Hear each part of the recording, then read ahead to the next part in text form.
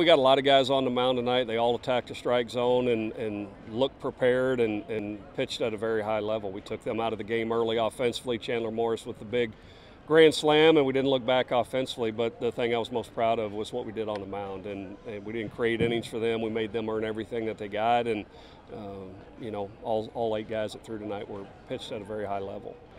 Well, we've got some guys injured, banged up, and we've got other guys in the lineup that those guys have been prepared, and Chandler Morris, Alante Wingate has done a great job.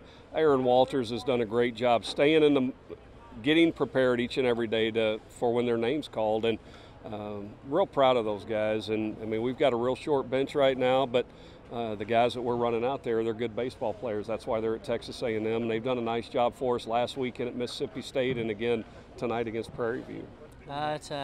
Hitting is a process.